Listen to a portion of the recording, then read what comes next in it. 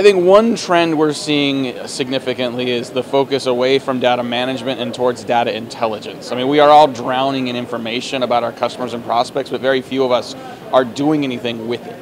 So having more comprehensive data is not really the goal. Having data you can take action on and do something about and make money with, that's more important. So I think a move towards active data intelligence and action, we're going to see a lot more of that in the second half of 2018.